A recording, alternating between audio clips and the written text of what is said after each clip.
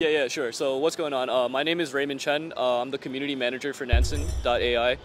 We do on-chain data analytics. So that's Ethereum, Avalanche, Solana, Binance Smart Chain, like Polygon, just all these chains.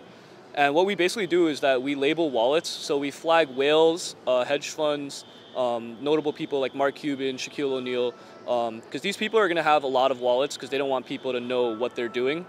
So we flag every single one of their wallets. Let's say like Jump Capital or Wintermute will have like 50 to 100 wallets. We'll flag every single one of those wallets. And when you look up Wintermute, you can see the balances across, like aggregated across all their wallets. Righto, okay. And who has an interest in that data? So all sorts of people, short-term traders mostly, NFT traders. There are some long-term holders that are looking just for like alpha, like let's say Jump Capital put in like, $10 million. That's a pretty sizable bet, so you could go long on that position. We also have an institutional team, so for people that are working in like hedge funds, traditional finance funds, anyone that needs to do analytics basically.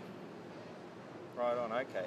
And as part of your analysis, do you look at the level of decentralization of a token or a coin? Because up to date, my investigation has shown me that it's a spectrum.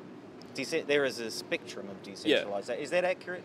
Yeah, there's like a spectrum of decentralization. So Nansen specifically, they are not decentralized due to like proprietary information with like labeling wallets, and that's what really separates us apart from all the competitors that are also in the analytics field. Me personally, as an investor, I look very heavily into decentralized products. Personally, I would not even invest into a product that's not fully decentralized or even VC backed. I really think that the community run projects are the ones that are really going to last long term, and they're just going to make it. Some other projects that are backed by VCs, they may not make it that much. Yeah, I've been currently looking at a bunch of projects, and there's one called Hex. Yeah. By Richard Hart. Now this claims to be, it's a smart contract on Ethereum. Yeah. And it claims to be fully decentralized, etc., but this is an example. Yeah. There is a lot of conversation around, and it's not the only project guilty of this. There is the so-called origin address. Yeah. So, is that all right?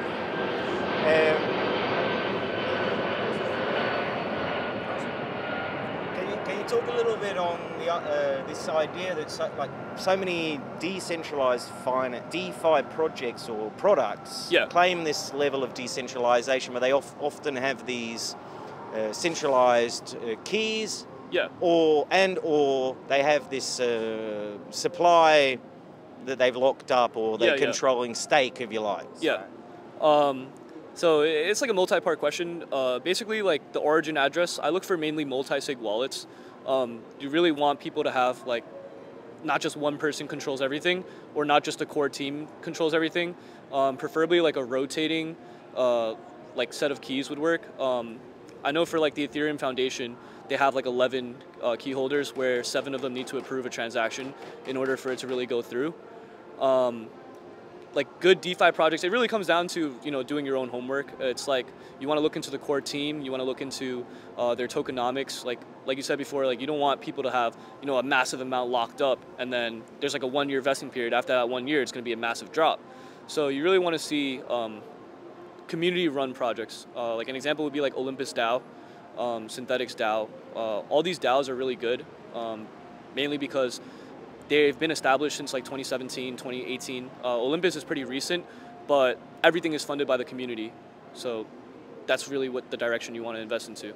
Yeah, and a lot of the excuses that are used for launching new projects is that they have this vision to become decentralized, but just right now they have to launch somewhat centralized. Like, talk a little bit about that, because I see it repeated across many projects, this idea that we can't launch fully decentralized from the beginning.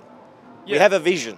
No, I think that's like a bunch of lies, because it's definitely possible to like launch fully decentralized from the very beginning. It has to do with a lot of community building. So there's a lot of people that are in the crypto space, like it's very hot right now, so they're just going to want to launch. There's not that many people that are doing their own homework, so from there it's like all these people just want to throw money at something, make a 10x, 100x, but you know, they're just like selling you this dream, this idea that they're going to build something later on. It's kind of like the 2017 bull market. It was like everybody was like had ideas, but really what you want to see is like concrete evidence and track record of how they've been managing it since the inception of the project. And subscribing to a service like yours would give access to such data that allows better decision making, or is that accurate? Kind of. So we basically just flag big funds, big wallets. So it's under the presumption that their analysts have done the work. So you're not going to want to throw $100 million at something that's, you know, not really going to be that good of a long-term investment. And also it's like with Nansen, it's just purely data analytics. So you still have to interpret that data yourself. We do have a service where we have a bunch of analysts that basically, you know, hand it to you on a silver platter, like do all the analyst work. But in general, it really comes down to looking into the core team. And do you provide like some sort of auditing service? No, we do not provide auditing service. The auditing services that I have looked into recently, you know, Richard Hart's Hex, yeah. Right now I'm looking at, and they claim multiple audits from certain... Yeah.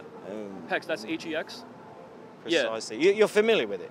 Yeah. Have you got an opinion? I personally don't think it's that good of a project. Can you say why? I don't exactly remember why it was not that good, but I just know that they were heavily shilling. And they even have like their own version of CoinMarketCap where it says Hex is like top 10. But they're just shady to me, you know what I mean? Yeah. But you're familiar with Richard? Slightly. Yeah. In the context of Hex, yeah. Yeah, and actually, coming back around to the auditing, these providers of a service where they audit certain smart contracts on Ethereum primarily, what kind of weight do you give those auditing services? Because often they have a disclaimer saying, yes, we audited this, and at the bottom they'll say it doesn't really mean shit, Yeah. Right? So talk a little bit on the auditing services that are provided across the industry. Yeah, it's similar to traditional finance. I actually worked in auditing before for a management consulting firm, but it's like there's levels to auditing. So you want really to have like an S-tier auditing firm, you know, put their stamp of approval on it. You don't really want to have like these mid-tier auditing firms that are just saying it's good, but then it may not really pan out. For example, it's like Consensus, I know is a really good one. Like Alpha Point is also a really good auditing firm. Those are like the gold standard of auditing. Like if you have the Consensus stamp of approval, you know, I would blindly believe you. And how do you determine the gold stamp? Just like based on their projects in the past, like their portfolio of what they've endorsed previously. I'm not entirely familiar with like the auditing process of Hex, but if they do have the Consensus stamp of approval, that's very high. That's a very high weight. But if they have a bunch of these like random, you know, like just small or boutique like auditing firms, like it may not be as reliable, the information that they're providing. Yeah. Right on. Okay. And then final question, just tell me, there was a vision for decentralization, some of the core value propositions of blockchain technology. Yeah. Decentralization, immutability, etc., etc. Yeah.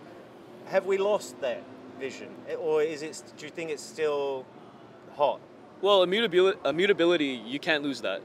It's, you know, code is law. It's just built into the blockchain. They are trying to do this layer 2 scaling solution called ZK Sync, or ZK rollups, which are zero knowledge rollups. Not quite sure how that would work, as they're trying to like basically like obfuscate the data and not really like have total open sourceness. But as of now, everything is like mainly open source. Like every smart contract can be audited. It's just all open source. With decentralization, I do believe that we may be able to lose that with more VCs coming in, more institutional buyers moving in, because they really want to control the space, whereas decentralization is mainly for like, you know, the small people, the regular people, because, you know, like there's strength in numbers. So obviously if you're already in control and there's strength in numbers, you're going to want to take away that power from the people. But as of now, I would say like decentralization is the key. I truly believe it's the future, like personally. It's just the way the world is going towards.